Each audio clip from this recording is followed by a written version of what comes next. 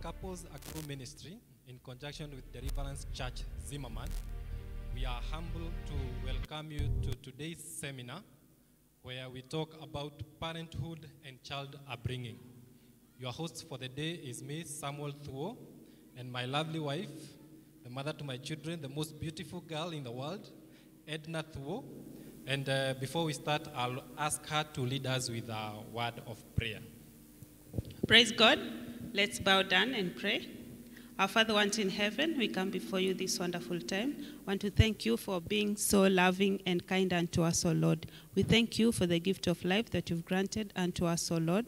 And we come before you this afternoon, asking for your guidance, O Lord, as we go into learning about parenthood and child upbringing, O God. We thank you for the viewers back at home and here in church, O God. May you lead us, O King of Glory. We thank you for Peter and Anne Macharia, Lord, as they lead us through this section, Jehovah God, Father. I want to pray that you may give them knowledge and wisdom, O King of Glory, that you've granted them, O Lord. Open our hearts, O King of Glory. When we leave here, we are going to be blessed, O King of Glory. We thank you and we bless your name. For this we pray, believing and trusting in Jesus' name. Amen. Amen. Amen. Thank you, Edna. Allow me to start with a verse that is going to lead us into our discussion for the day. And it comes from Proverbs chapter 22, verse 6, and says, "Train up a child in the way he should go. Even when he is old, he will not depart from it." Ladies and gentlemen, again, we are welcoming you to today's seminar. And we have the lovely couple, a power couple within our Deliverance Church, Zimmerman Church. And we welcome them so that they can speak to us as couples. This is the elites group. The elites group is the 6 to 14 people, the people who have been married between 6 and 14 years. And we are also welcoming even the others. Maybe you are there watching us from home. Don't feel like you don't belong to this group, so you'll not gain. This is for everyone who has children or expecting to have them. So come and join us, and we hope that you're going to get something. If you have a question as they continue to lead us in the discussion, please jot it down. You can send it to us, and then at the end, we are going to invite responses from the panel. So over to Peter and Anne. Thank you very much, Samuel and Edna. We appreciate the introduction. As you've been introduced to us, she is Anne Macharia and I'm Peter Macharia. We've been married for 22 years and a few months. And we've been blessed with 3 children. We have a young adult in her 20s at the university. We have a teenager in high school. And we have another one who has just entered into teenagerhood. She's 13 and she's in primary school. So we have experience across the different sectors of childhood. And parenting is one of the most important topics everybody would be interested to know. These are gifts that God gives to you, and your work is to nurture them, is to mold them, is to build them until one day you will go back to God and say, these are the gifts that you gave to me. This is what I have done with them. And here they are, this is what I have done with them. So you have a responsibility not only to the people, not only to the country, not only to the church, but also to God, that you bring them in the right way. So I would like Anne to take the first front. So she'll take us through, and then I'll be able to join us. Karibu sana, Anne. So thank you, Peter. That's a good introduction. We are happy to be here. And I pray that by the end of the session, we are going to be empowered and we are going to be a bit more enlightened. Again, children are a gift from God. I'm going to start us off with some quotes that people have come up with about parenting, because the area is shrouded with mystery and a lot of people see it as a very weird place, because there's actually no child who comes with a manual. So you get married, now then you find yourself with children, and maybe no one has taught you before how to bring up these precious gifts. So it's good to learn, and we are going to learn together. Now, as I said earlier, let us go through some quotes that people have come up with. In their struggle about parenting, there are some very hilarious things that people have observed. Now, one of them Having children is like living in a frat house, a frat house where you live with your friends, especially in college. Nobody sleeps, everything is broken, and there's a lot of throwing up. Recipe for iced coffee, when you want to take iced coffee as a parent, this is how you do it. Have kids, make coffee, forget you made coffee, drink it cold. Another one. Now, parenthood is the scariest hood you will ever go through. And another one says, being a parent is like folding a fitted sheet. The bed sheets that come with edges that have rubber bands and all that. No one really knows how.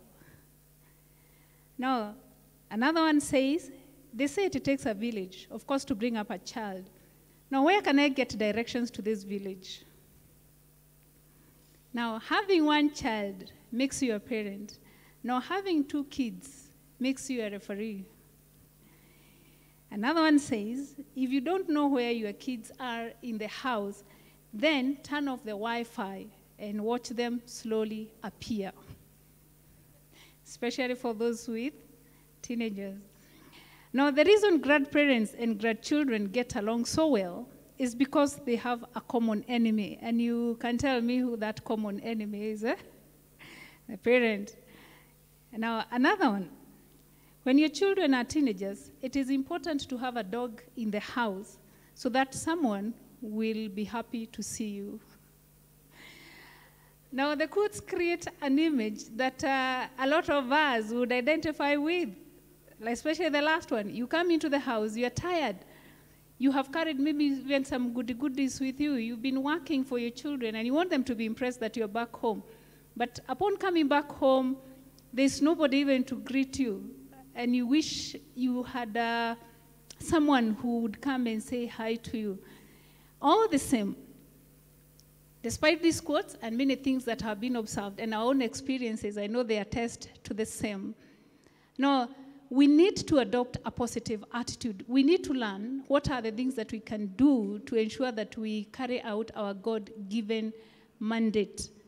So Peter is going to take us through some things that we may be careful to observe as parents, whatever the age of our children. Now we have small kids, we have teenagers, we have adult children, all of them in our houses. So Peter is going to take us through a few of those things. What are we likely to, despite those observations of some hilarious and some negative things that we go through with our children. Now let's learn a few things that are going to help us as we raise our children.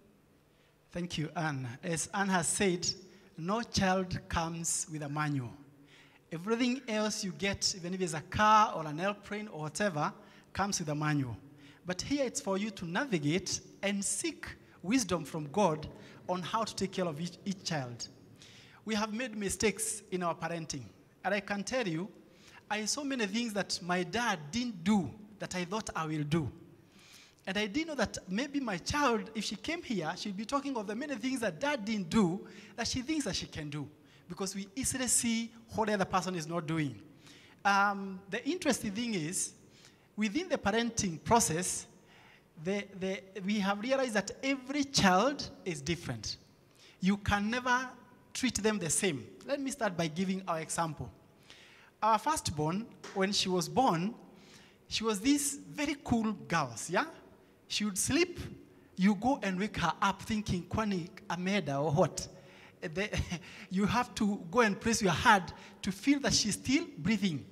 Because she can sleep from midday, you come at around 7, you told she's still asleep. So you say, wake her up.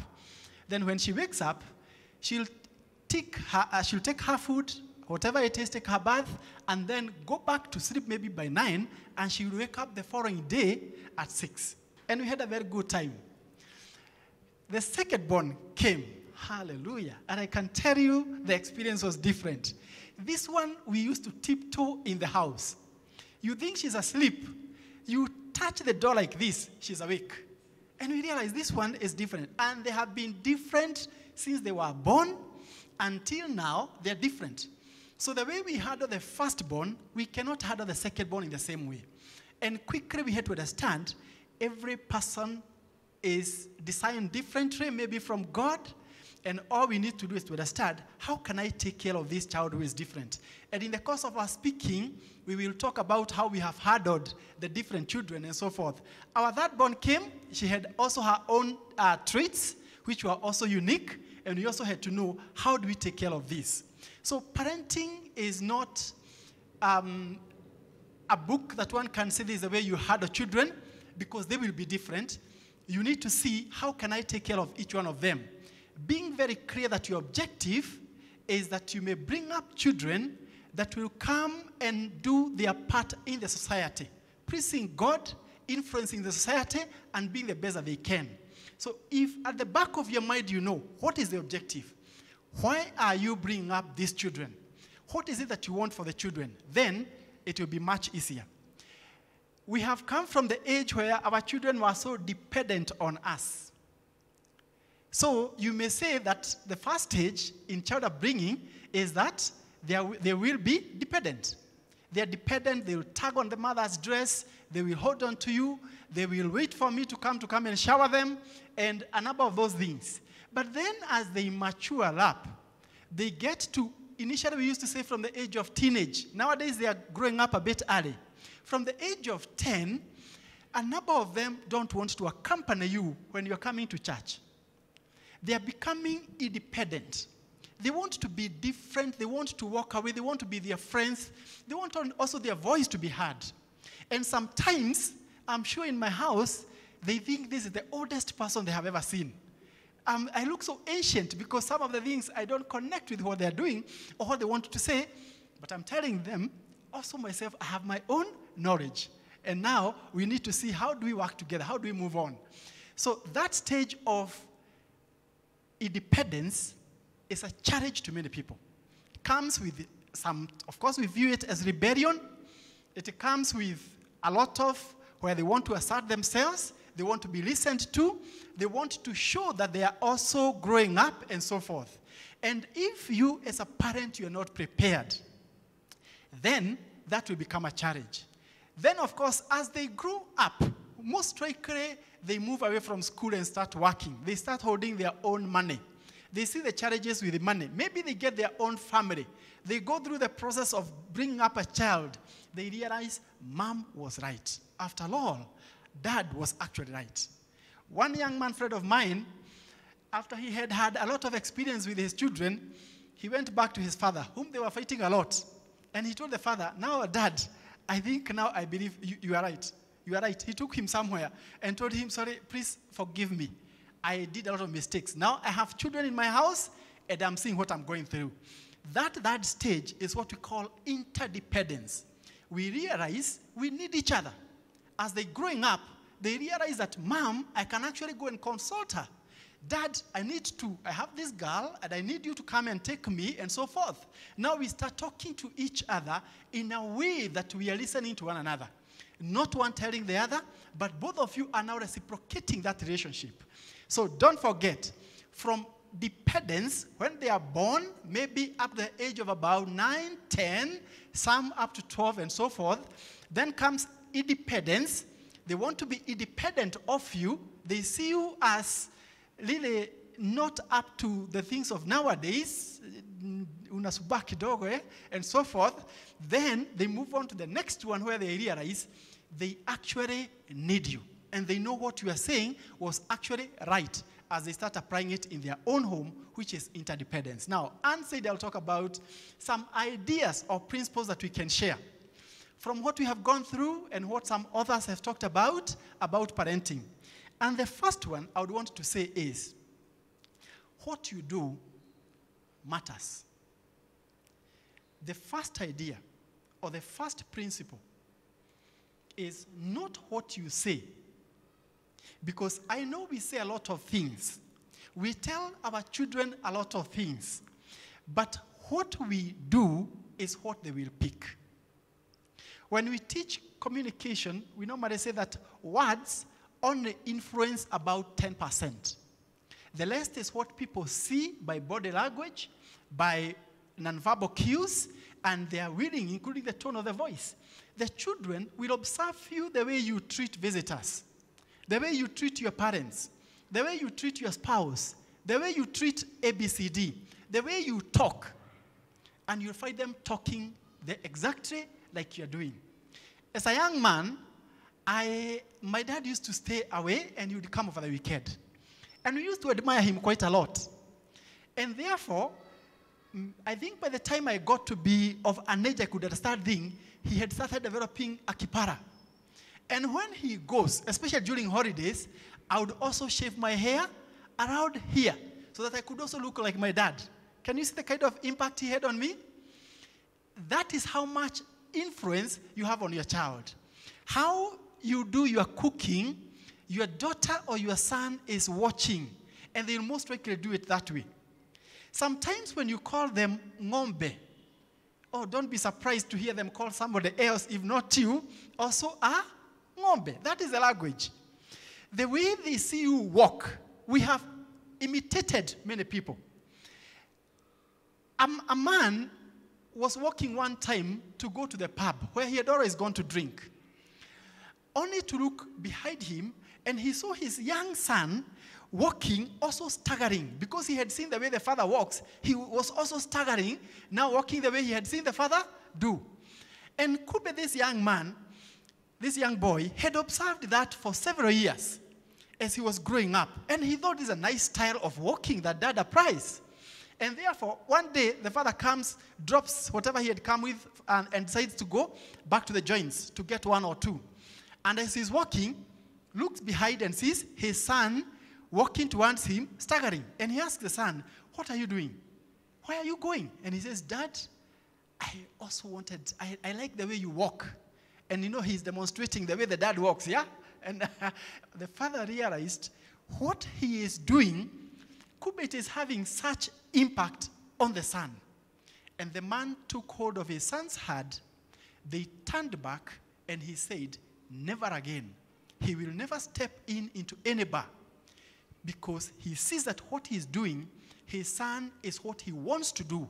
And no matter what you tell your son, never drink, never smoke, never abuse people and so forth, they will pick it because that's what they're saying. You are the greatest role model for your child. You are the greatest influencer they are picking. You are the first person they see, the first president. I believe my dad was the most powerful man. That is exactly what your son or your daughter is thinking. So know that the things that you are doing in the house, you will see it with your child. What you do matters a lot. That is very important. The second one is, you cannot be too loving to your child. Now, let me explain this. There are many parents, and when we come to parenting styles, we'll be talking about this. There are many parents who want to become friends with their child. And therefore, they are not willing to play their role as a parent, as the parent.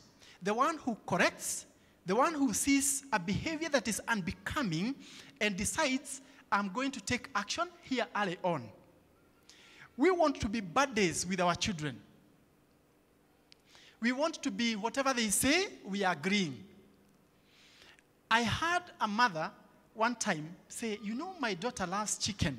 So if we go with her, they don't buy her chicken, then it is a problem. So they are seated in these eateries. Both of them are overflowing from the seats in the eateries. You know, the chicken in, they are overflowing. And the child looks like somebody who is about 9 years or so. But you can tell she's too big for her age. They asked for each of them bajia, and then a whole chicken divided into two. Each of them their piece. And then, of course, the 500 ml of soda. And you could see them eating with a lot of relish.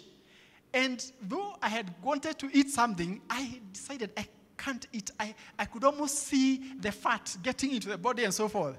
The mother thinks she is treating the child, but she's destroying her own child.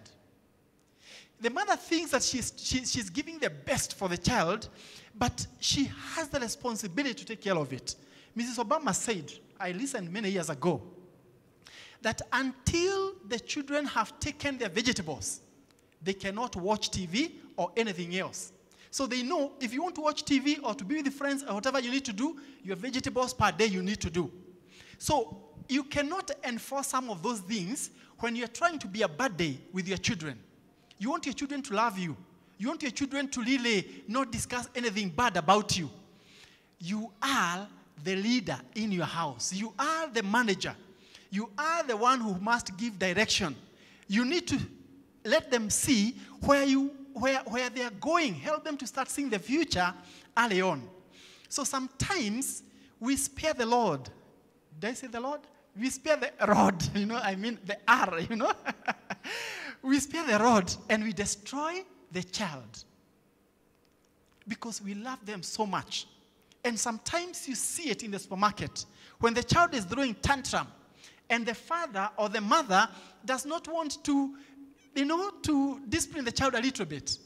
And those parents stay with those children along the way, and the children behaving the way they want because the parent does not want to annoy these children. So loving your child too much will destroy. There's a proverb where I come from. Ikipenda sana now I'm looking for the right word. I don't know. When it loves too much, it tears off the cord. The calf, when it has been born, if the mother keeps on licking and so on, it will want to kill the child until it tears off the cord. Because of, I don't know what that means. The calf would just die. So don't know the boundaries. You are the parent, and you must remain the parent to your children no matter what. The third thing that I would want to say, and this is also very important, be involved in your child's life. There are many parents who have no idea what their children are doing. Today, they left in the morning, or they're in the house, but the child left in the morning. And the father or the mother has no idea where the child is. The child is struggling with homework, and only the house help can help the child. Neither the father nor the mother is involved. They just look at the child, and they think the child wants money, and therefore they say, ukitaka kununua, whatever they like, you can pick some money, we have left some money there. Many years ago, not so many, a young lady came to see me. I was a principal in an institution, in a college, and she was struggling, and the teachers recommended, you need to go and see the principal. And I wanted to understand, what is the issue behind this girl? And the girl told me, since I got to know myself, my mom has never told me, don't do this. My dad has never told me, this is wrong. I've aborted 3 times. Once when I was in high school, and now twice when I'm in college. I go to carnival, I go to discos anytime that I want. Because my dad is a high flyer. My mom is a businesswoman. They're so busy with their businesses, they normally arrive home at around past midnight and so forth. And when they come, each of them, they are tired, take a shower, go to sleep. Early the following day, they will not even ask, did you do your homework? What did you do? You are not involved in your child's life. So the girl now was saying, I wish I could have somebody who will tell me, you will not go to carnival tomorrow. You will not do ABCD. That is not right. That is what she was yearning for. At least a parent who cared. For her, a parent who cared is a parent who will tell her, as my daughter, this is what we want you to, how to behave. This is the way we want you to look at life and so forth. So I had to assign her another lady teacher to work with her. And with the time, I wanted to hear how is it going. And then the teacher was telling me, this girl just wants to be hugged. She just wants to cry on your shoulder. She wants to be listened to. And that's what I've been doing. And to this day, many years down the line, they're still very close friends. She has been influenced by a teacher because the mother or the father have not been there for her. They have not been involved in their life. You are preparing somebody that you need to give to life, that you need to give to the society after some years. And you'll tell the society, this is what I have been working on. I'm now releasing to the world. Let them come and influence the world. And they can influence negatively because we know them. They can also influence positively. My desire is, let's be involved in our children's life. If we don't do it, and they don't get somebody else to mentor them, they'll be mentored by the wrong people. They will look for them elsewhere, and the consequence is disastrous. Parenting is good. It has its own challenges, but remember, it's only for a short while. In a few years' time, you will look for those children that were giving you headache. You will look for those children that were jumping all over you, that were pouring porridge everywhere, and you will find none. And you might have to go to look for your sister's children to come and stay with you because the house is so big and lonely, or you may have to go and ask for grandchildren. Bring them, they stay with me. But because you missed an opportunity to be involved in your children's life. And take over. So thank you, Peter. As he was talking about getting involved in our children's lives, now I thought about school. And you know, you take your child to lower primary, and then in a few years, they're in upper primary, after that, they're in high school. And you realize after high school, or even in high school, now that child starts now belonging to everyone out there. Now, the only time you can get actually involved, almost 24 hours, is when they are younger in primary school and in pre-primary. And that reminds me that one time, now our firstborn, now she had done so well in class 5, and she was position 1. He was busy at work. I was busy at work. So somehow none of us was available to come and attend the ceremony in school. And the person who warned me told me, don't do that again. Now that child cried because there was nobody to really be with her as she received her trophy. And the whole hall, you can imagine how we behave when number 1 is called. And I made up my mind, and we made up our minds that we will always be there for them. Now, that kid was not called again to that stage in that school. So it would have been such a privilege for her to see her parents. Now, let's get involved in our children's lives. Let us be there, especially in school activities. Now, the school is a small world for the child, just like the way my workplace is a world for me. Now, the school means the world to the child. They have just home and school. And school is where they're interacting with people from out there. So please get inside there. Get not to miss any school activity. And as you are not in this country, or the child is studying somewhere else where you can't go, or you are indisposed, that means you are unwell. It means everything. And part of being involved is physical and mental involvement. You know, when we're in high school, if my dad chanced to come for visiting, anakuja tu na gazeti na anakaa akiangalia saa hii kitu itaisha saa ngapi, you know? Now let us be there. Now what he communicated to me is that he just came because it was a parents' day. I wanted to experiments tudogo, hata akubuki, anapita na hapo, and then he goes to smoke, comes back. We see a few other stands and all that. Now, when we attend our children's functions, especially in church or in school and wherever they are, and even when they are teenagers, some of those parties they attend, if there's a birthday, drive them up to the venue or be with them and then go pick them up. In that case, you are in charge and you instruct them. You're a bit informed. Who is with my child? Where are they and what are they doing? And as Peter has said, now time lapses very fast. In our house, we actually plead with them to take us to the shops. And sometimes you want to leave church and go to the supermarket. They're like, we want to watch something on Nickelodeon, and I don't know what. So sometimes it is good to take advantage of the time that you have and the age of the child, because one day you'll try to get involved, and they might look at you and wonder, where have you been? So let's get involved so that we can actually also control what they are learning from the environment. You discover, like what we said earlier, it takes a village to raise a child, and somebody is still looking for that village because the child is becoming a bit not easy to handle. So there's a lot of influence outside there. So you can only know what is happening by getting quite involved. Now, let's move to another good idea that we can adopt in raising our children, whatever the age is. Adopt your parenting to fit your child. Adopt your parenting to fit your child. Now, children go through stages. At one time, they are very small kids, and then we see them develop. Now they get into puberty and adolescence. Then after some time, they are young adults and then adults. Now at each particular stage, we cannot remain the same. I know some of us came from a background where nothing actually changed. Nobody even realized that you had grown up.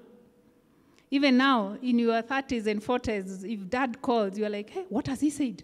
You know, it still sends shivers down your spine.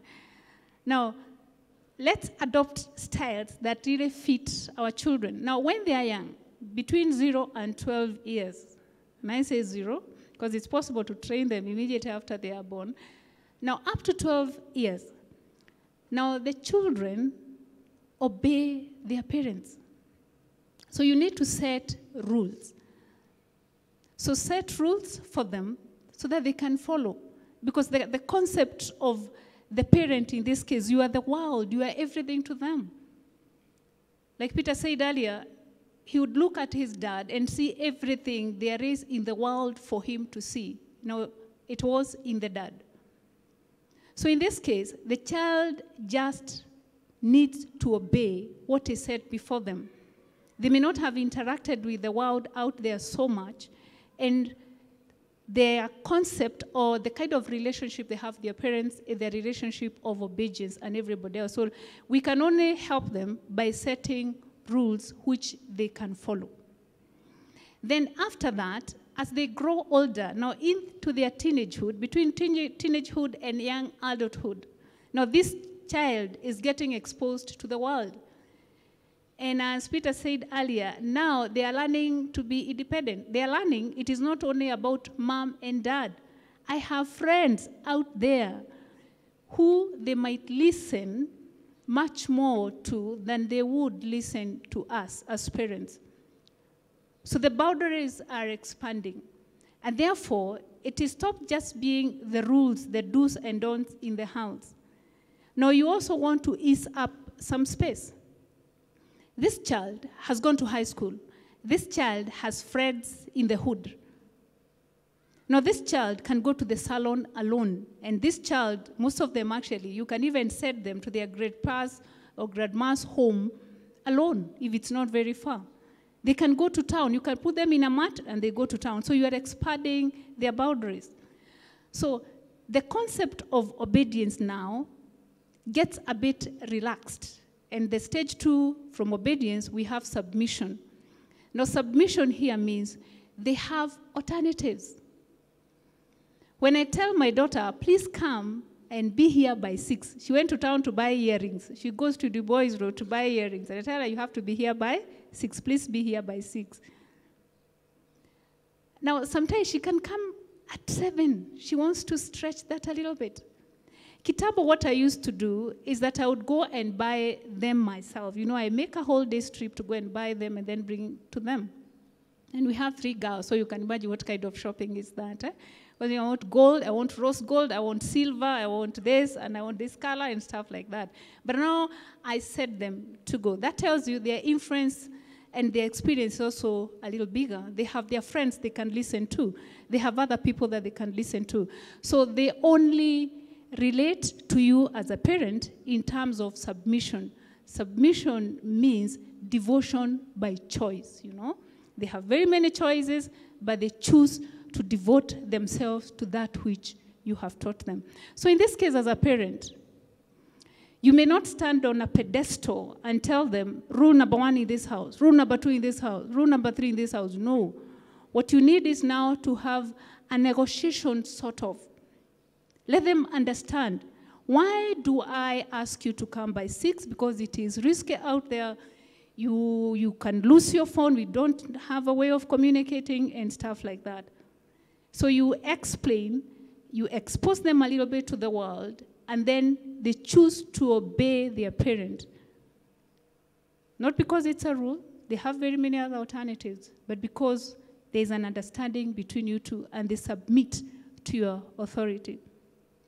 Now later, when they are adults, now this is where the Bible says, honor your father and your mother. Now the relationship in adulthood is that of honor and respect. Seriously, a parent cannot now come and tell me, especially my mother and my dad, they cannot just tell me, Anne, we want you home tomorrow. It cannot happen. In fact, a lot of time they ask, hey, are you people coming home? What have you decided? We would like to see you and stuff like that.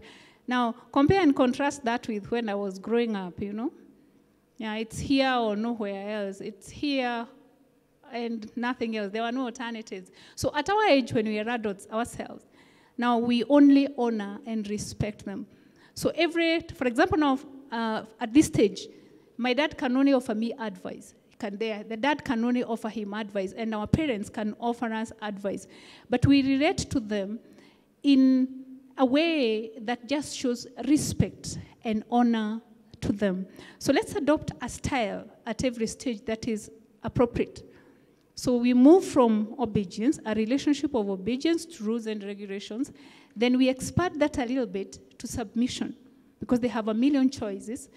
And then we move on to honor and respect. Okay. The next thing, and I have alluded to this in the other point of setting rules, is that we need to establish and set rules. Now, we have said the first kind of relationship we have is based on rules and regulations, and that is a relationship of obedience.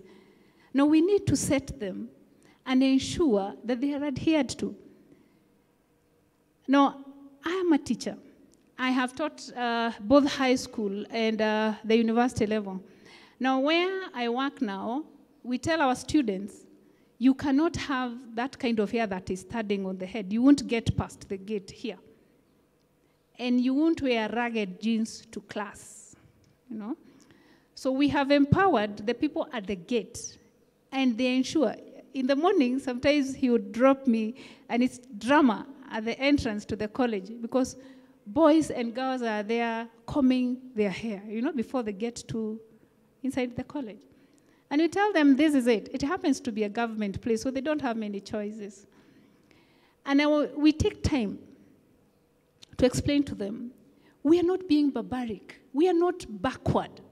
We are training you for the job world and the world to come.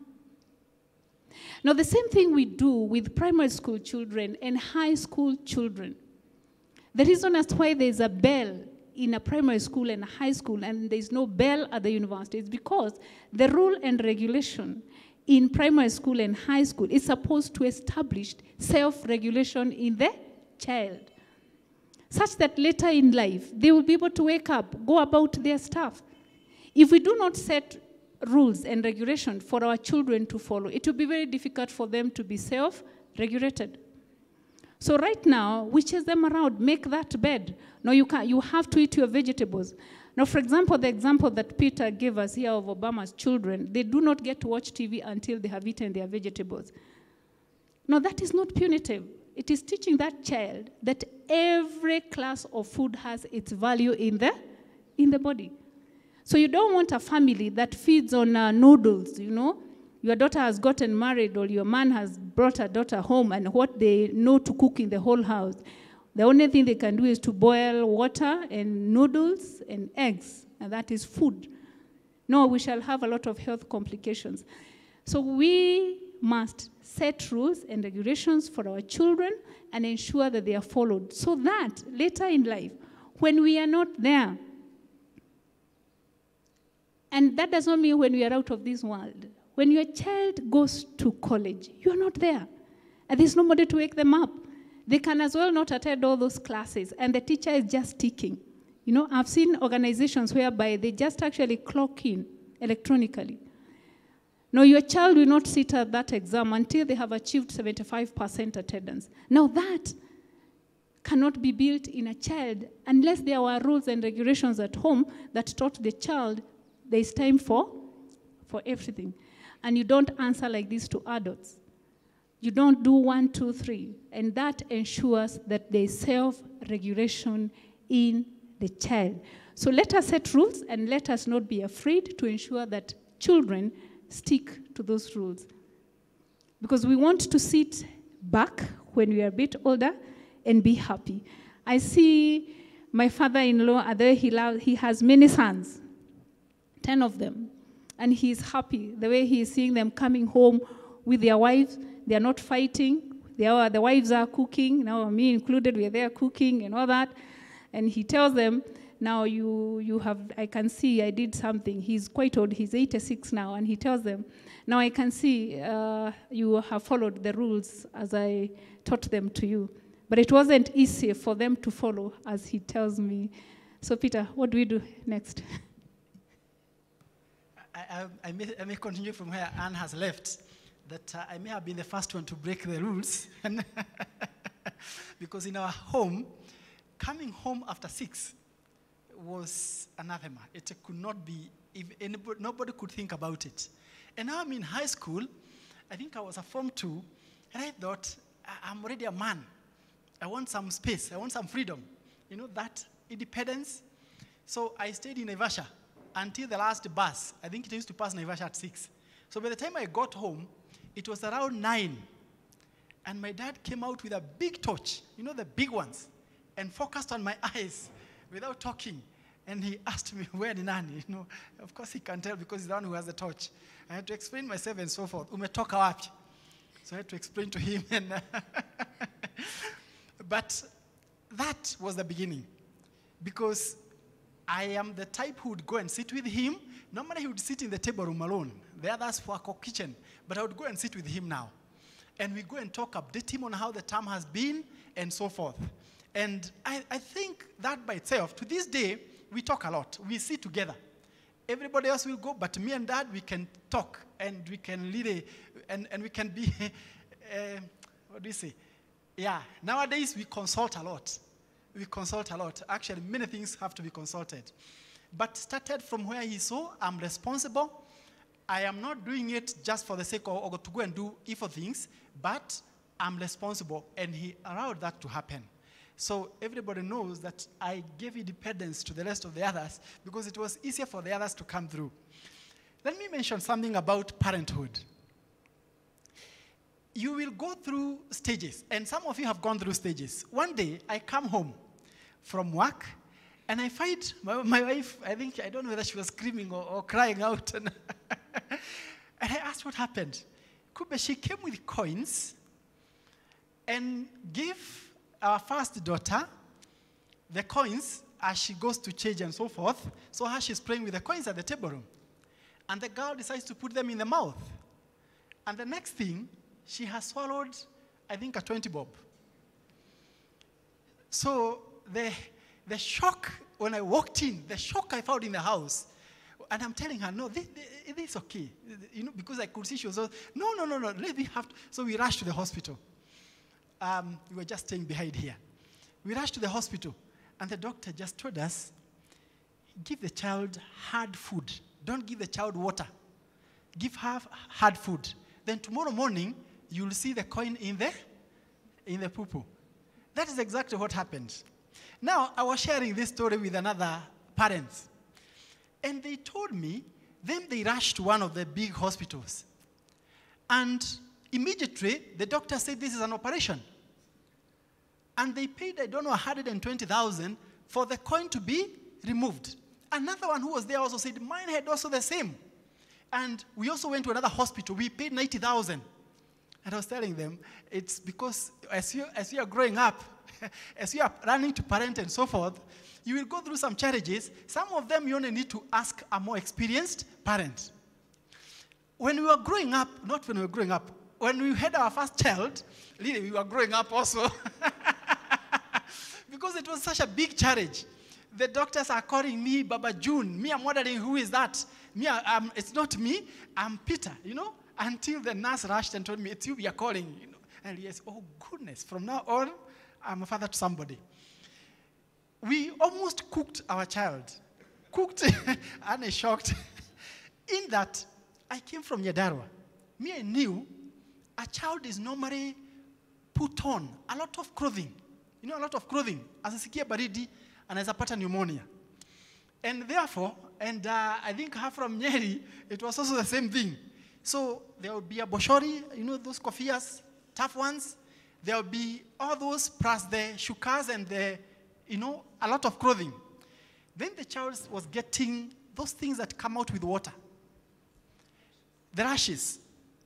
And the rashes grew big, such that her skin started coming out.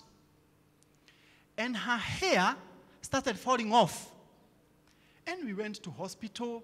We were sold some, expensive drugs to give her. But this thing is not improving. Why? Because we are still cooking the child. We are still putting a lot of clothing on the child.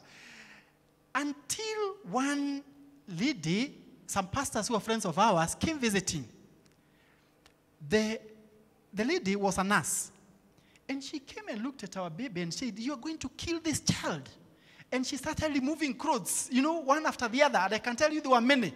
The child was fully protected from many colds, one from the other. And then they said, when the child is inside the house, because I can also see the ventilation is not much, you don't even open windows, let the child stay in a vest.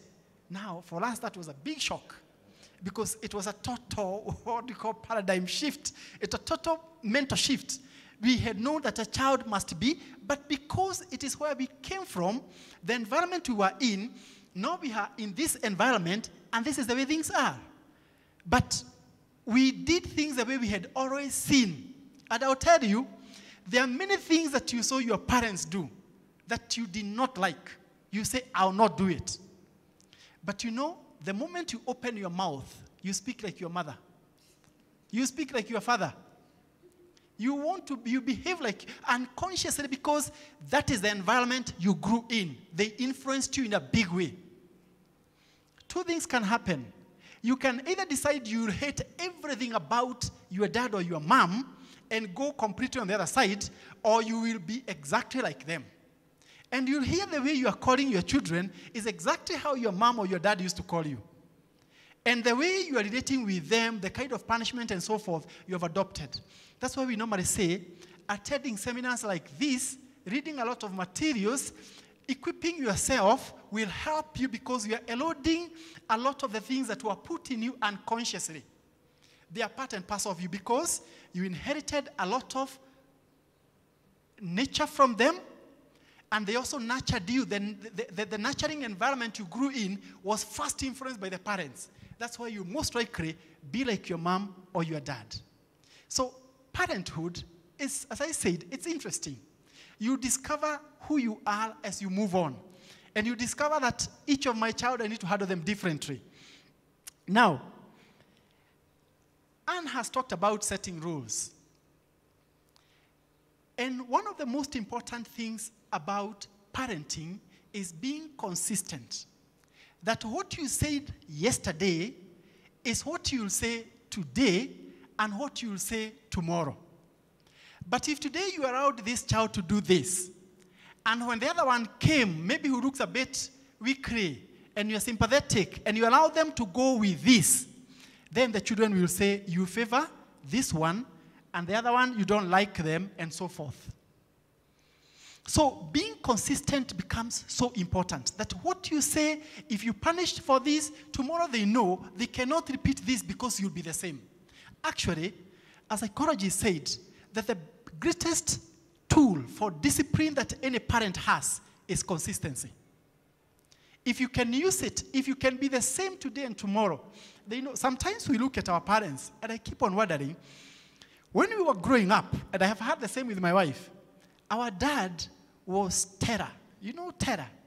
Having been a primary school teacher and a headmaster, we used to get 6 of the best. As we were growing up, we would all lie down. And as Anne has said, we are many, yeah? But because you would come over the weekend, the mistakes you did on Monday, Tuesday, Wednesday, they will all be enumerated. And now Dad will punish. And we will be caned, lying down. But you know what? Today, when we sit with him, we tell him, thank you for the way you disciplined us. This is a time we appreciate. Because he would always tell you why he is beating you. He will not take a slippers from anywhere or a strap from anywhere and so forth.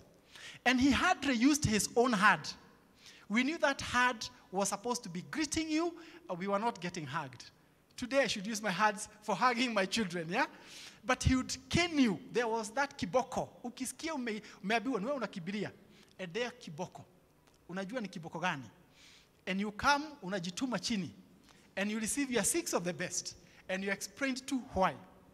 I listened to another parent who was also staying nearby. He used to be a member of this church. He was telling us the way he disciplines the children. And he was saying, normally the child will come and first confess what they did.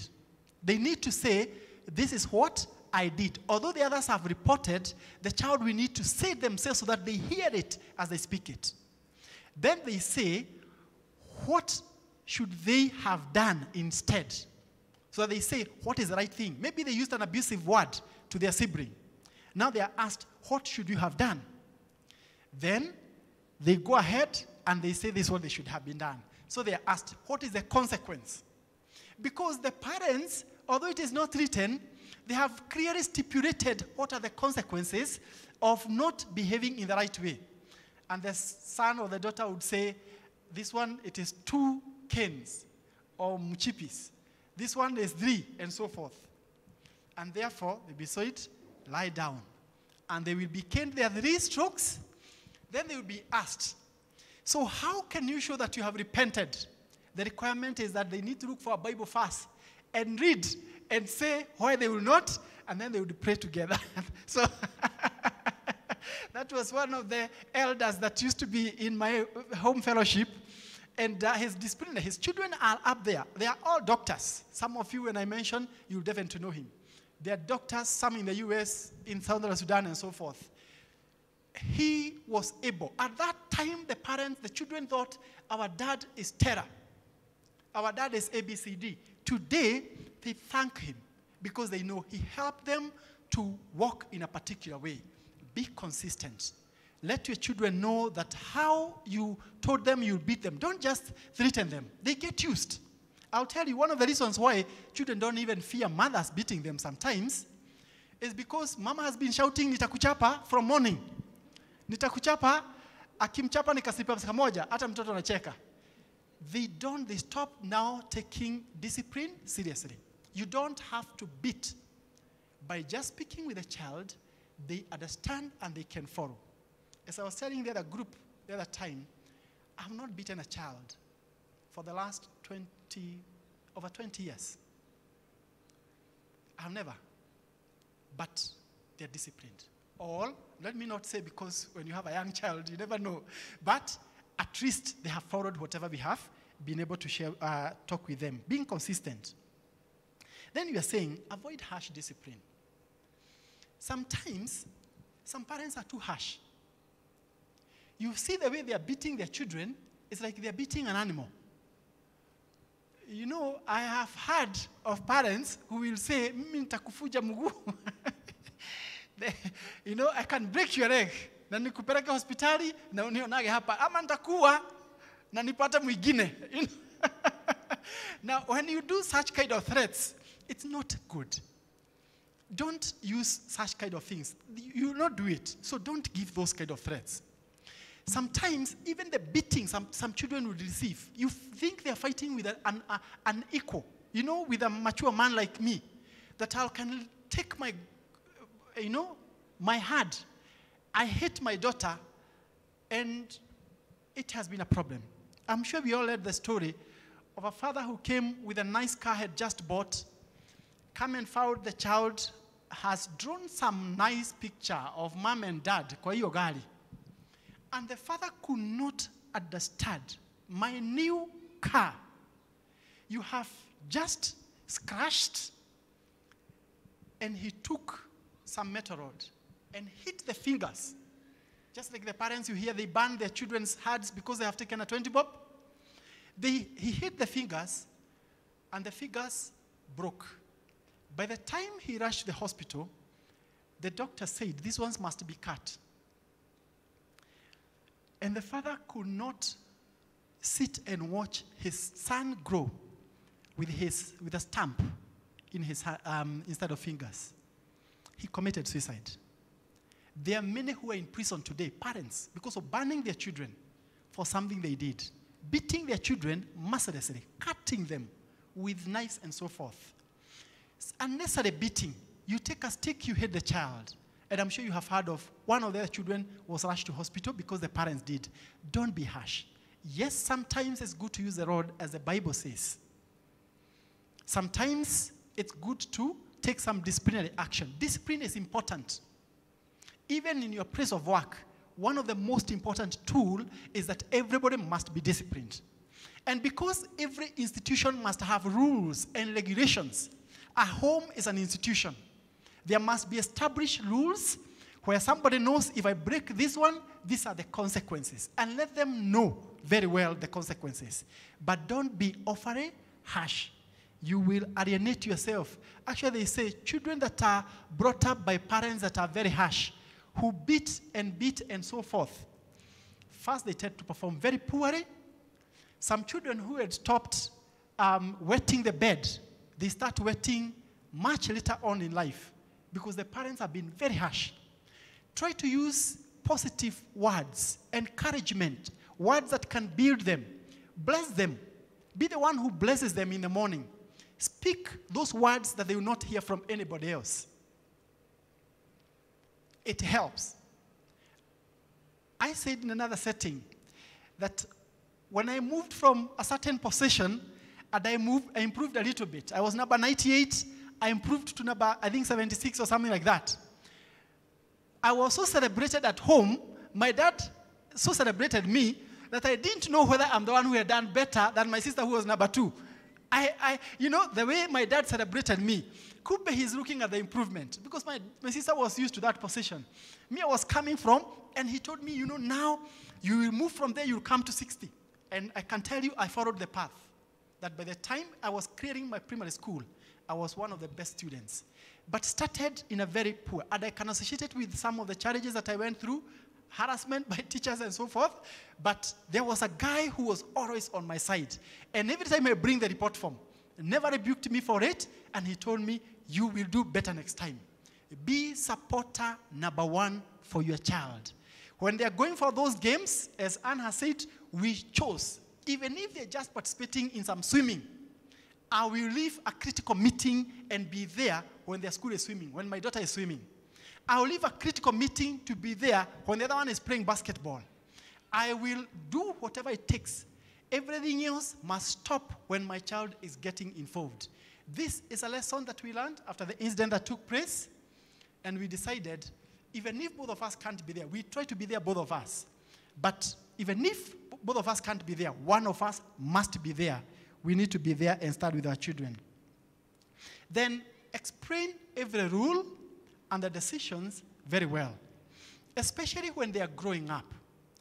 Sometimes they need to air their views. Listen with them. Si hata Mungu anatuambiaga, come, let us listen. If God can give us that a privilege, that we can listen with him, why don't we want to listen to the children? Sometimes we say, because I have, mimi ndiye mzazi, na sitaabiwa na mtoto. Have you ever heard that statement? That statement has been said by many parents. I am the parent. What I've said is final. And the children had a very good view.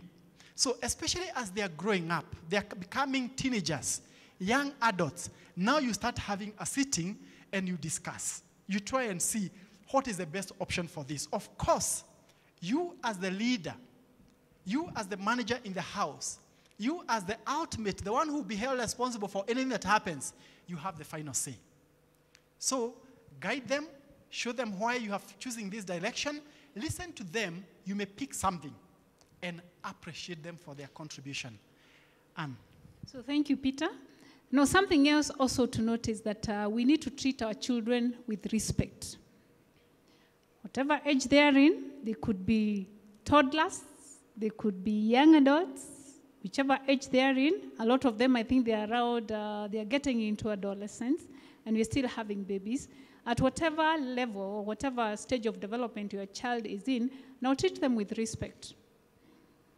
Now, oftentimes we have heard that if a child throws a tantrum in the supermarket, what you do is that you take them aside and you spank them and tell them, no, this is what we had agreed when we left the house.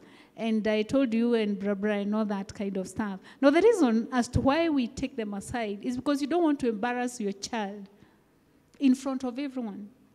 No, they may get such a bad feeling that affects their development and their perception of you and their self-esteem. So you have a child who have a very poor concept of self, and self-esteem takes a dive. And you don't want such a child because they'll never be able to express themselves. They'll never be employable or even be able to keep employment. So whatever the age, now try and not embarrass your child, not only by caning them in front of their friends. You know, sometimes some parents say, Kuja, I'll beat you in front of your friends so that they may all learn and they see what is likely to happen to them. No, that's not the way. Let's not embarrass them at whatever age. Now, when they are a little bit older and they're getting into adolescence again, now protect that image they have created and the perception that their friends have of them. Don't call them names or even punish them in front of their friends. If you have tried. Now, I saw it once when our 13-year-old was with her friends, and they were standing outside our gate, and I had always told them, if you visit or if your friends visit, let them come into the house. So let's not stand outside the gate because you never know what they could be exposed to or what they are saying. Whatever it is they want to say, whatever it is they want to cook, let them come and do it inside the house. And one time I told her, you've not even washed the dishes and you're here chatting with your friends, and you could have asked them to come inside the house and then you wash the dishes together. Now, I looked at that girl and I was like, I shouldn't have told her that in front of her friends. She cannot answer me back. But I have affected her perception of self. So let us learn to respect our children. Treat them with respect at whatever age and level. Now, lastly, among the ideas that we had is that it is our responsibility as parents to teach our children the ways of God, especially the Word of God. Now, it is our responsibility. It's not the Sunday school teacher's responsibility. It is ours. Now, if you read Deuteronomy 6:6-7, this is what it says. Deuteronomy 6:6-7. And these words, which I command thee this day, shall be in thine heart, and thou shalt teach them diligently unto thy children, and shalt talk of them when thou sittest in thine house, and when thou walkest by the way, and when thou liest down, and when thou liest up. Now, the Sunday school teacher is not there when the child is eating, sleeping, and rising, but you are there as the parent. Let's read the Word of God to them. Let's also encourage them to read. Ask them, what did you learn? Ask them. Of late, I've learned to buy them devotional books. Now, there are very many in the supermarket. Go pick one. Unapea mtoto so that every day they have a verse that they are reading and write it. Buy one with some spaces for writing. And that encourages them. With time, you want to see exactly what they have been reading and doing. Teach them. Have devotions at home.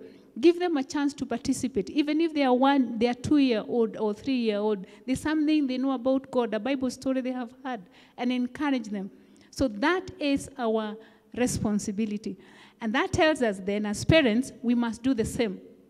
Remember the first principle, what you do matters. It's not what you say. If you don't read the Word of God, if your children never see you pray, if the children never see you sit in church and kneel down and worship, how are they going to do that? It's naturally these are the things we want our children to do, and we wish and hope that our children would do, that they would have a passion for God, that they would be connected with their Maker, and they would live such godly lives. Now remember, our mandate in marriage and as couples is to bring up godly offspring as per Macharia. So how are we going to teach that?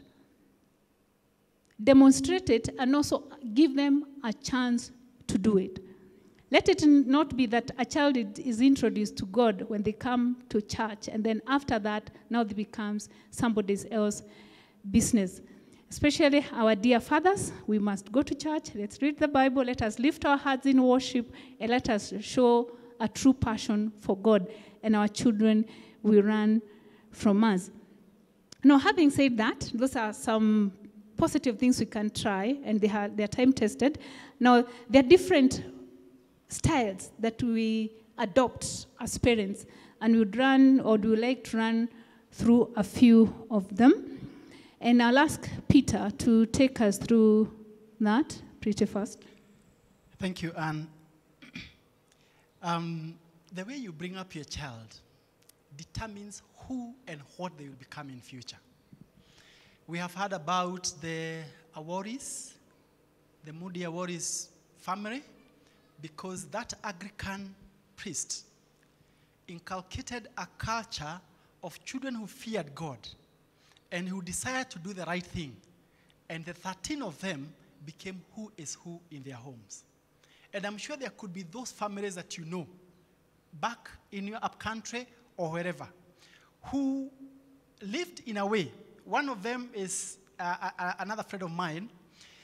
It happened that I had two of them as we were working together. And one of them told me, when we were young, we feared being sent to their home, now to the other's home.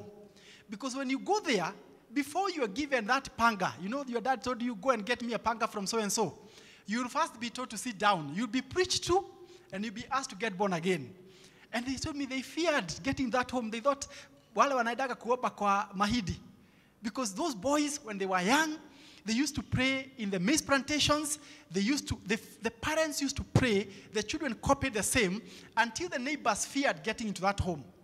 Until the first one went to Alliance High School. The second one went to Mango High School. The third one went to Jiris High School. And people said, these people, although they are making noise, it seems there's something they are doing. Because from the village, anybody going to a national school was a big thing.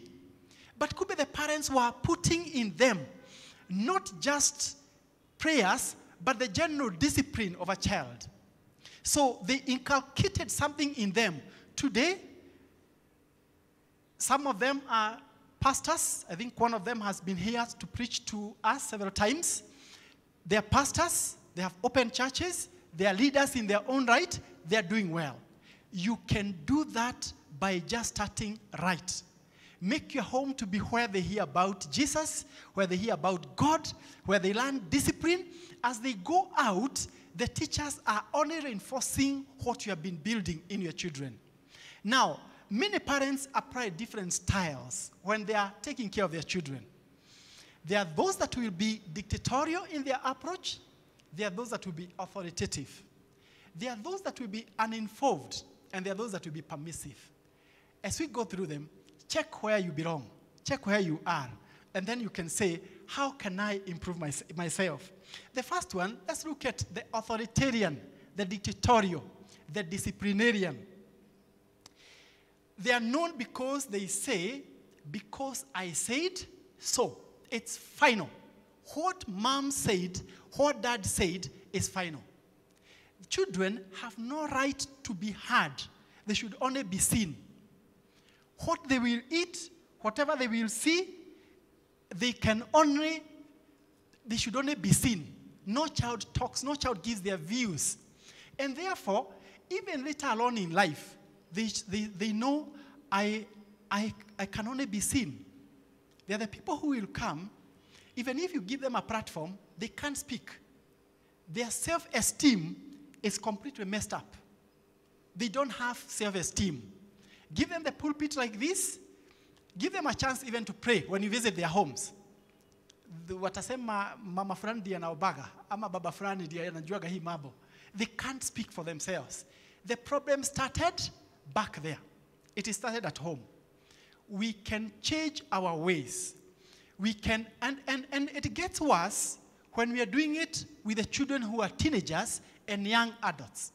And we still want to be authoritarian.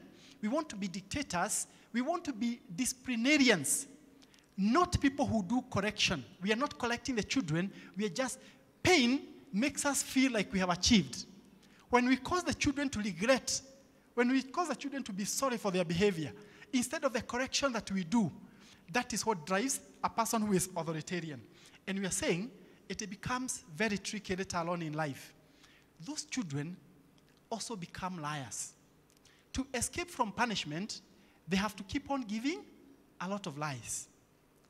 So when we become too authoritarian in our homes, we are building somebody else that we must look for a way of survival in the world. Part of it is, as we have said, lack of self-esteem. Secondly, people who cannot articulate themselves or represent themselves in any way, that day they are poor performers. They also tend to perform poorly. The environment was so harsh that timidity becomes a disadvantage. And I have seen, in the name of respect, the Africans, and we are known for this. Have you seen people who almost want to go down on their knees when they're greeting you? People who really look timid when they're greeting somebody who is up there, or somebody they perceive to be very senior. Now, this emanates mostly because of our upbringing, because our parents, that parent-child relationship the gap was too big that the child could not say anything. Let's help our child to start being assertive in life, to be able to articulate their issues, to be able to even to start and say, no, I think there is a mistake. Suppose we did something this way. I tell my children, I was the first person to tell the deputy principal in our primary school that the answer he has given is wrong. And I stood my ground and I told him, no, that is not what, and he could not believe it. Everybody who said, who is supporting him? They raised their hands. Justified. They were beaten. Now I was told, if I can't justify to satisfy him, I'll be beaten and go and come with my parents. But I had done my homework very well. So I was able to explain, including the dictionary meaning of the terms that were used. And the guy said, now I understand you. I hear you. That helped me. It's a win. And it made me to be, my esteem went a bit high. Everybody else who had written the opposite answer, now they were beaten. So the whole class was beaten except me. It helped me in one way or the other. Let us help our children that they can be able to stand out. Let's not be authoritarian or dictatorial. Let's try and use other means. There are those parents who are authoritative. If you like, you may say democratic. If you like, you can say participatory. They involve their children. They seek to hear what is their children's view. They have rules, but they have also specified what are the consequences of the rules. They are also very consistent in the way they bring up their children. If that rule was said, that rule will be repeated tomorrow and the day after.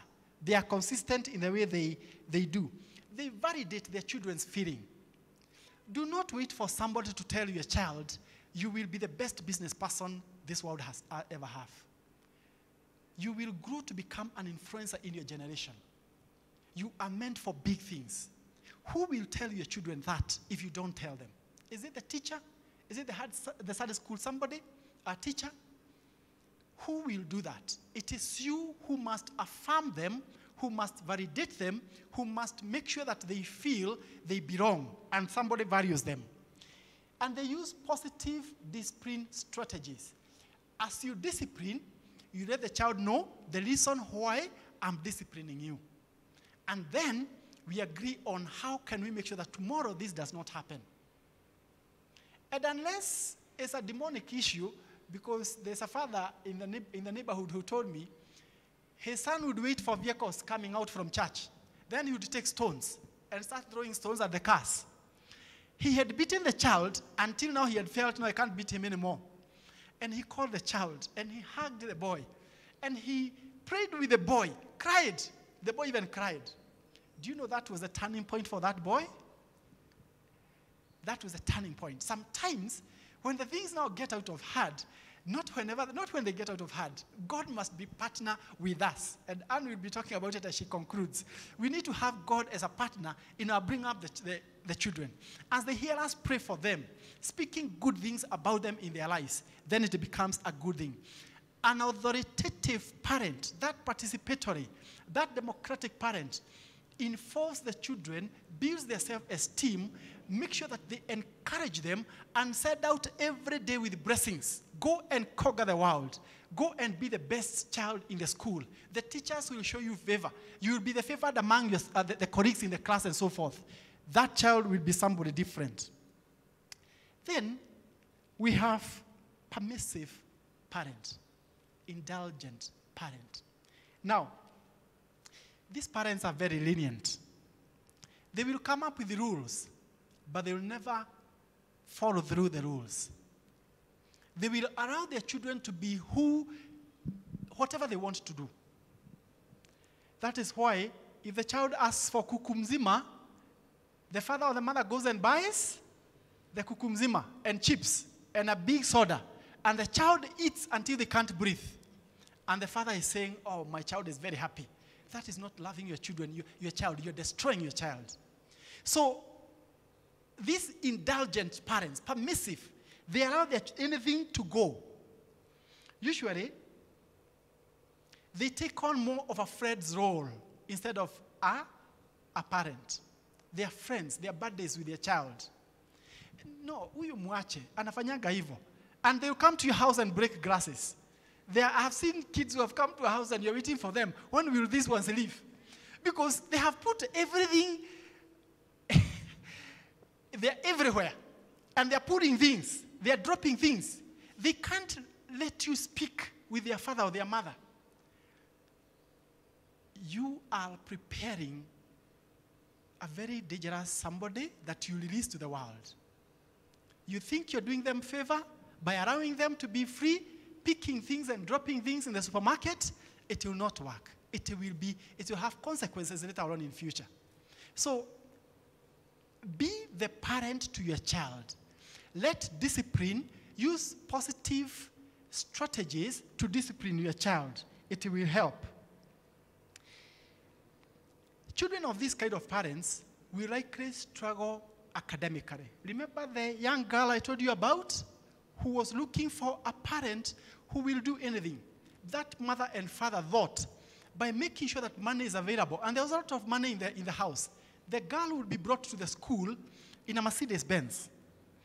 But when she sits down, she sits on the bare, the cloth can't cover when she sits because it is too short. The Mercedes used to park right at the entrance to the school so that there will be no catcalls out there.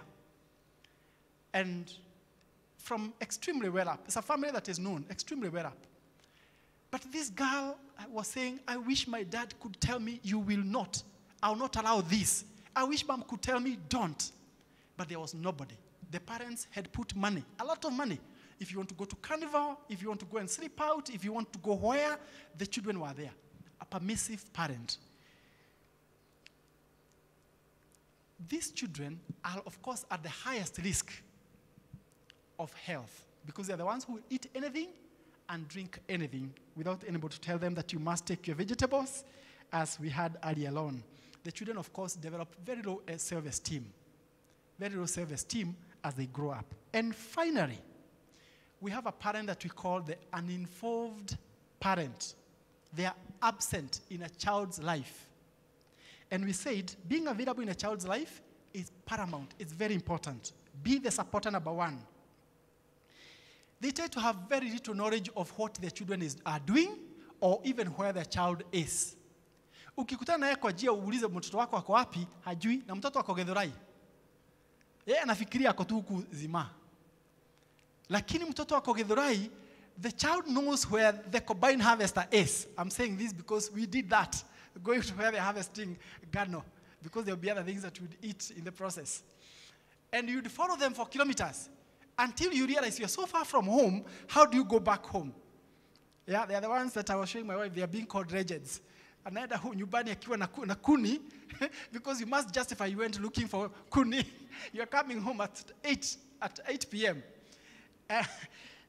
They tend to give very few rules, if any, and children do not receive any guidance, any nurturing. Nobody is there to help them, to motivate them, to build them, to encourage them. Both the parents are absent, they are uninvolved in the child's life, and so on. And they don't devote any time or much of their energy to the child's basic needs. Like what did the teacher say? Or kwani walimu wanafikiri tutakuwa tuna shida kwa shule? The father or the mother has never stepped into that school. They normally said the house girl. Wewe enda usikie nini wazazi wanasema. Or they said some relative who stays with them. Those children, they are like foreigners. And finally, you find that these parents, many of them, sometimes they don't even know that they are doing this. It is simply because they are everywhere looking on ways on how to thrive instead of looking for ways in which they can help their children. Could be because they are busy doing a lot of things. Amka anaenda kufuria somebody guo kutoka hapo anaenda ABCD. They have no time. Let the child feeds for themselves. And I know we know a number of them. We see this during Conquerors Conference, where the parent has no idea mtoto ameshida kwa church na amekula, anarudi nyumbani anataka kulala. We are saying, let us be involved in our children's life. The challenge is, this kind of child, they struggle a lot with self-esteem because they grew up seeing other children walking with their parents to church, being brought to school. During the parents' day, the parents are there, but they know my mom or my dad will never come. They know that. Actually, if they ever see a parent, that will be the greatest shock. But they know my dad or my mom will never be there. They tend to perform poorly in the school. Because we said how you bring them up, you influence what they become as they're growing up. They tend to perform poorly in school. You find them in one corner. You can imagine everybody else has been visited during the visiting day in high school, but only your son or your daughter did not get somebody. As the others are eating and celebrating with their parents, this one, nobody remembered him. And it happened Form 1, Form 2, Form 3. Now they're in Form 4. And they have behavioral problems. These are the children who will start misbehaving in school.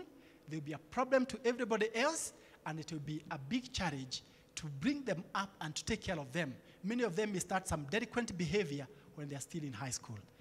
And conclude for us. Thank you, Peter. And as he was talking about an involved parent, I remembered when we were asked to take our children back to school. I think it was a Wednesday, and then Monday they were asked to be in school, or Tuesday.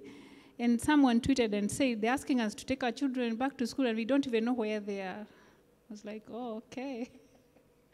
So such a parent is one who may not tell where the child is at any one particular time. Now finally, brethren, so let us decide to partner with God in bringing up our children. It is God who works in us both to will and to do that which is right in his eyes. Let's ask God for help. Now remember, children are a gift from God. Now this is what Psalm 127 says. Unless the Lord builds the house, its builders labor in vain. Unless the Lord watches over the city, the watchman stands guard in vain. In vain you rise early and stay up late, toiling for food to eat, for he grants sleep to those he loves. Sons are a heritage from the Lord, children a reward from him. Like arrows in the hearts of a warrior are sons born in one's youth. Blessed is the man whose quiver is full of them. They will not be put to shame when they contend with their enemies in the gate. And I like the last bit. Now, blessed is the man whose quiver is full. So let's go and multiply and have more children. And as we do that, now let us partner with God. Let's ask God for help. Sometimes you'll be in a situation whereby you don't understand what is happening with this child.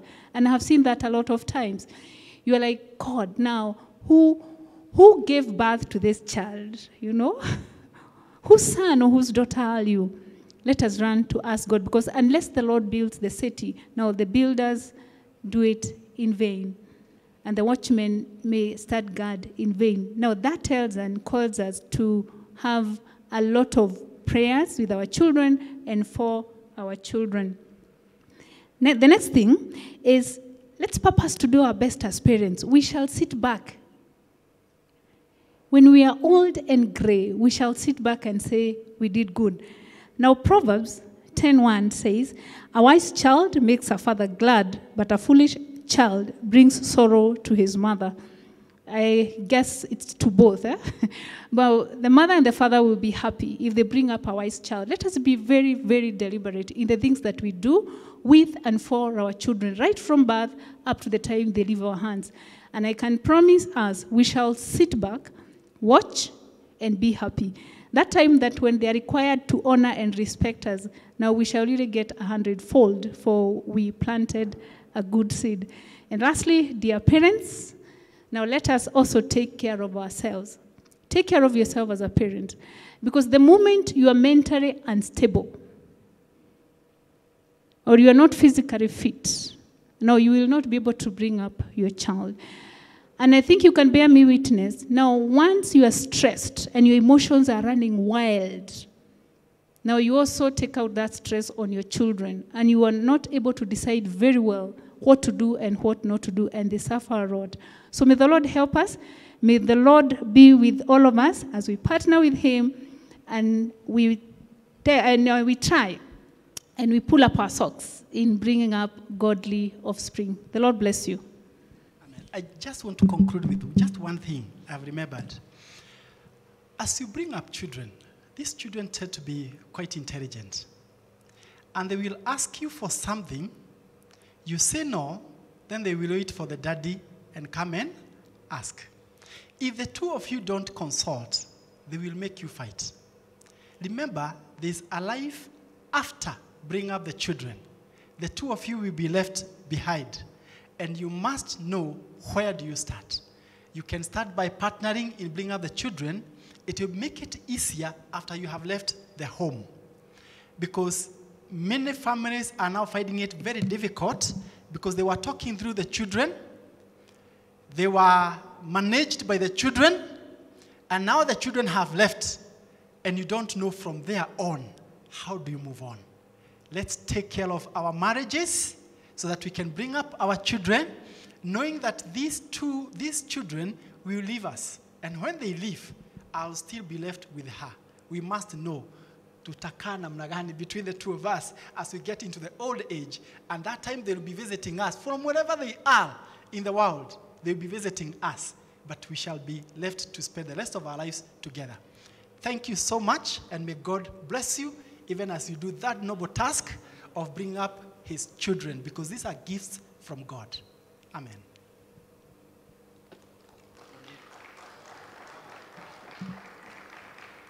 Wow. Ladies and gentlemen, I think we have heard it straight from, I will not say from the horse's mouth, but I'll say from Peter and Anne. And I can attest that they have really hammered it home. And the young couples and the young parents in the house will agree with me, and they'll say that imewa nice, wamefurahi. So thank you so much. And we are going to have 2 questions that we'll pose to both Peter and Anne.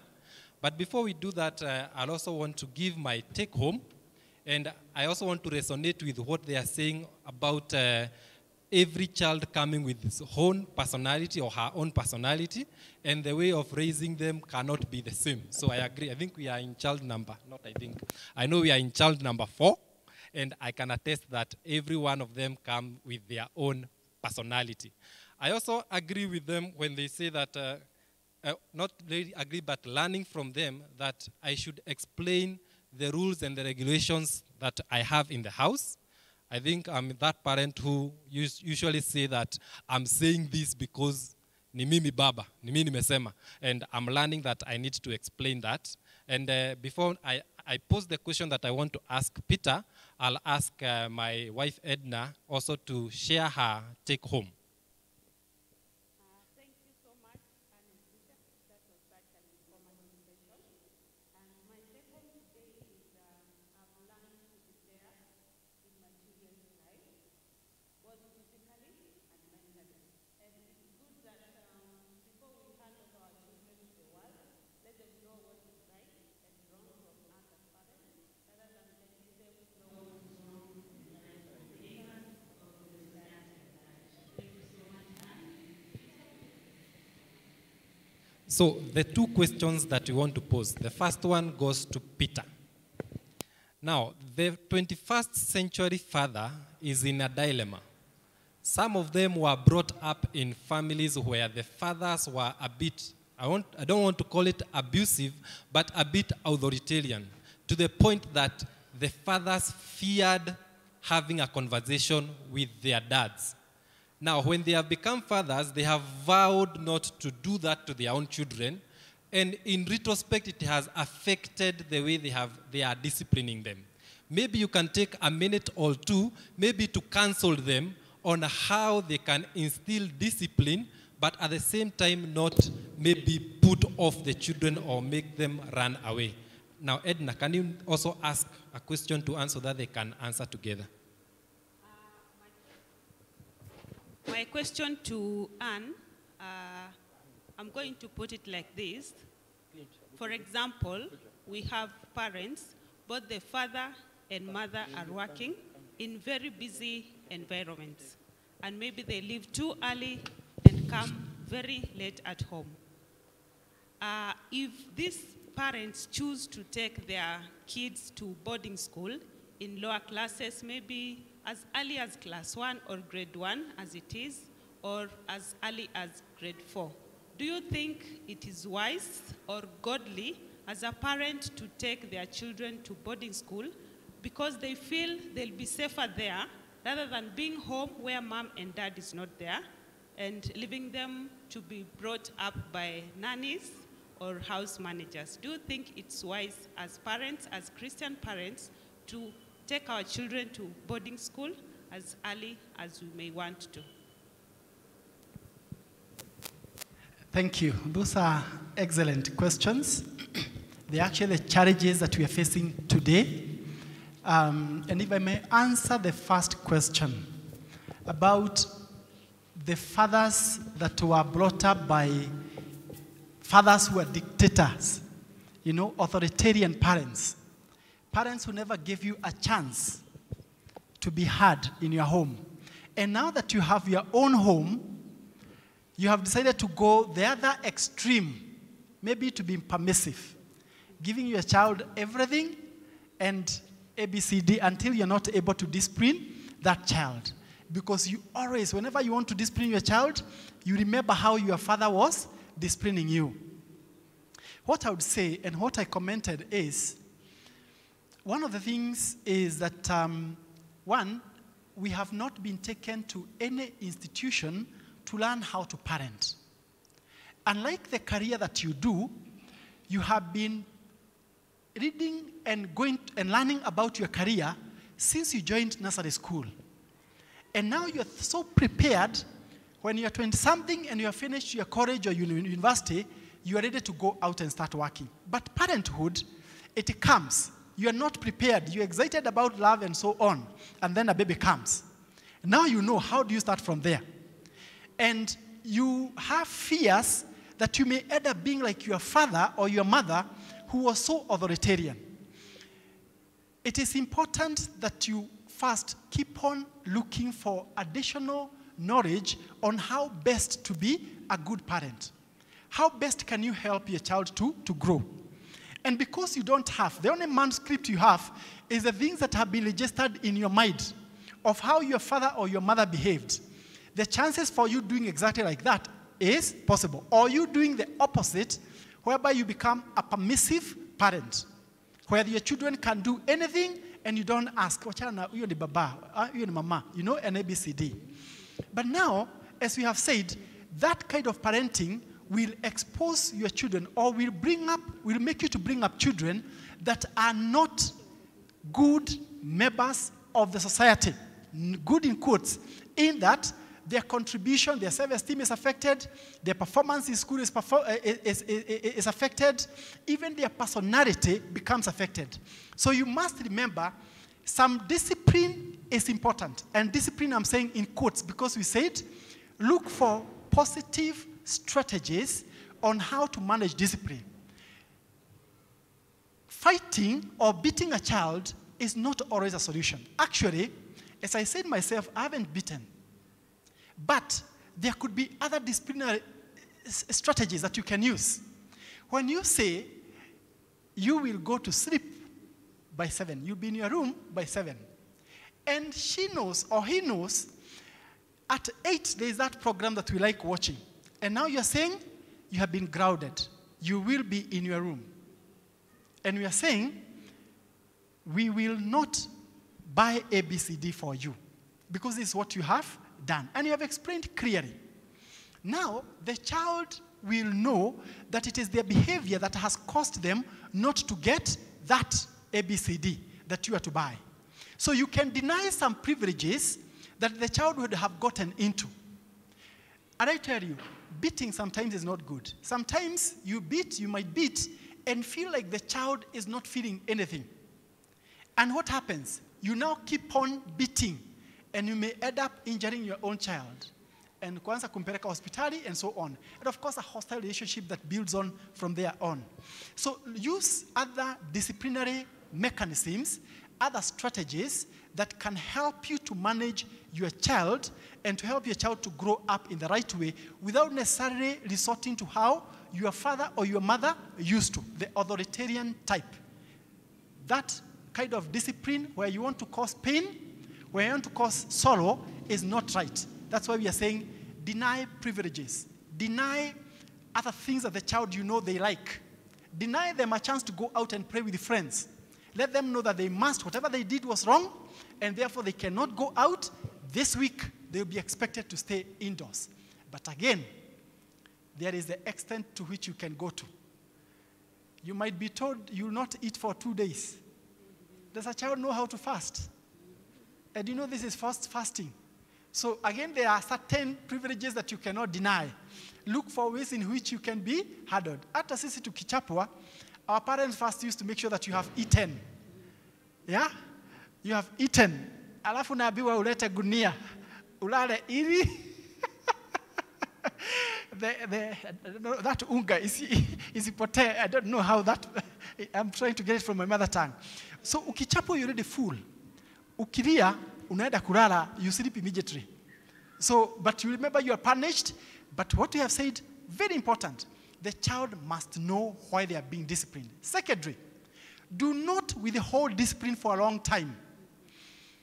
There are parents who will wait. Goja mpaka baba ataku. And the father is coming 1 month down the line. He has been visiting. Maybe out of the country or wherever it is, he was on duty and so forth. Now the father is coming to be told, you know immediately you left. Your daughter did A, B, C, D. That girl has even forgotten what she did. So if you start beating her, and she has already forgotten, that there can never be the impact that you want. Discipline is best served when it is still hot. When the action is still hot, that they can be able to relate. Don't keep it. Usimwambie na kuwekea. Siku tatu zimepita. Bado najua member. You will cause the child to have ulcers as they keep on thinking, sasa, how will it be? And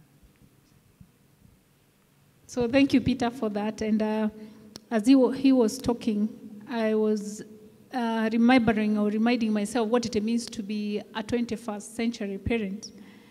Now, one other thing we could do is let us not sit back and say, hizi ni vitu za siku hizi, I know nothing about that. So get to learn what is it that your child is watching. When they say, I don't know, they are recording for TikTok, get to know what TikTok is and what it is all about. If they say they want to watch programs on Nickelodeon, get to know what it is. What is that all about? If they tell you they are on Instagram, you may not be on Instagram yourself, but find out what happens on Instagram. Otherwise, your child could be posting very bad photos and things that may not be healthy for them and for everybody else. So learn a few things, watch a movie with them. When that Jerusalem dance thing came and it was everywhere, I told them, tell me about Jerusalem dance. Who sang it? Why is it being sung? And stuff like that. Not that we may dance it in the house. I doubt that he will allow us. I don't know. But I wanted to really find out what are the lyrics? What is it all about? So we may not sit back and say, we belong to the 19th and the 20th century, so we will not watch, we will not do 1, 2, 3. Find out what it is that the children of the 21st century are doing, because we belong to a different century, but we are parenting in a different century with different challenges. Get in there, find out, watch the movie with them, go to that place with them, so that when you tell them, this movie will not be watched here, this channel we are blocking, or this place you will not go again, then they understand why you are telling them it is not good for them. Now, back to the question on taking a child to boarding school when they are very, very young. Now, we reiterate that it is our responsibility to bring up children. It is not the responsibility of the house help. It is not the responsibility of the teachers in the boarding schools. It is still our responsibility to bring up our children. Now, I recognize or reckon with the fact that we must work hard to provide for their needs, and we must work hard to ensure that we store something for them. But it's good to know that it is better to invest in our children than to invest for our children. Now let us make sacrifices where we can. One of us can sacrifice and take a job that is less involving. I'm not saying we don't go to work. Both of us work. But we haven't taken our children to boarding schools, because that is giving somebody else a responsibility of your child, especially at such young, tender age. Now, there used to be a primary boarding school where I come from, nearby. And one of my brothers, actually 3 of them, my brother and my 2 young sisters were taken there, not because mom was not home. Mom was a primary school teacher in the hood, so she could afford to go with them and all that, where she was teaching. But she wanted a better education for the children. So she said the boarding school is better. Where the uko wakasome, they have all the time. And they were taken there, the 3 of them. So sometimes I would come and visit them. And you were seeing class 1. My brothers were not that small. They were taken for class 6, 7, and 8. But that scene in the morning, mtoto ameamka, amejikojolea from head to toe.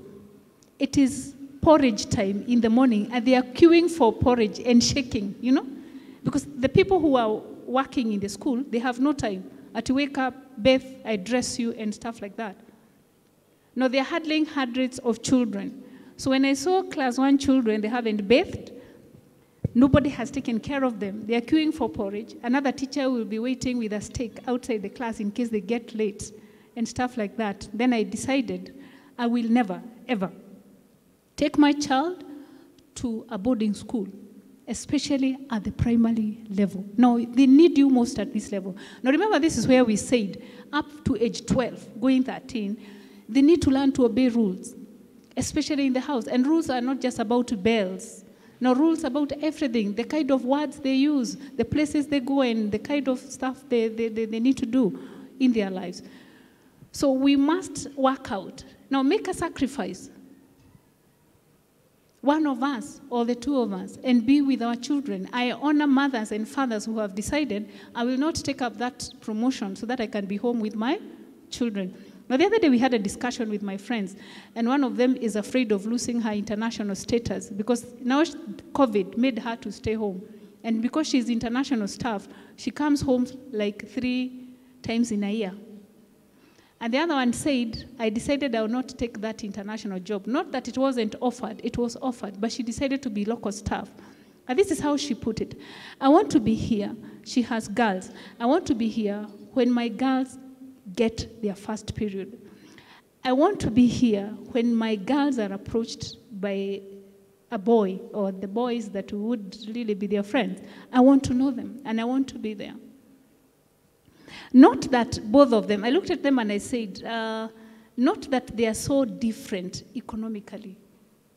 Because life has a way of bringing us to a particular level, all of us. So if you look at the people you went to school with, even those that I went to school with, those I wasn't the number 2, 3, 4 kind of girl. I was a number 1 or number 2. And those ones that were number 90 like him, see now he's my husband here. Now look at that, look at that, look at that.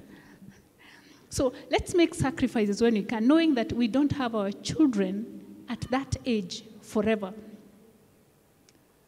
Now, it is better for them to be home. You make a sacrifice, you run, you drive maybe, or you run, you make a sacrifice here, take a day off, take them to clinic, come for the function and go back to work. It is better for you when your child is at home. However busy you are, you can create some time and be with them, rather than them being away where you can only see them once in a month. Thank you. Thank you so much. I think the statement for the day is invest in your children, not for your children. Ladies and gentlemen, we are coming to the end of our seminar today. We want to give a special thanks to our speakers today, Anne and Peter Macharia. Thank you for taking your time and also teaching us invaluable lessons on parenting and child upbringing.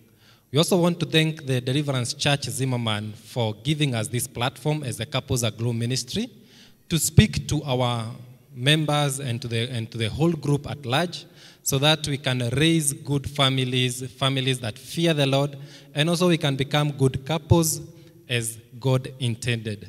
I also want to ask that those who are here physically, thank you for making time. Even those who are there online, we also thank you and appreciate your time. There's a cup of tea that is prepared for you as we wind up, so don't be quick to move out. And also await more information about our next seminar. At this time, we will invite Edna to close for us with a word of prayer. May God bless you and see you soon. Let's pray. Our Father, who art in heaven, we come before you once again. We want to say thank you so much for being with us throughout this seminar. Thank you for the knowledge and wisdom that you granted Anne and Peter Macharia to share with us today. Father, as we now wind up, Lord, we want to pray that whatever we've learned, oh Lord, may you help us so that we may put it in practice and continue partnering with us as we bring up great ladies and gentlemen, oh God, in this world who are going to change this world for the better. We thank you and we bless you so much for guiding us. For this we pray, believing and trusting in Jesus' name. Amen. Amen.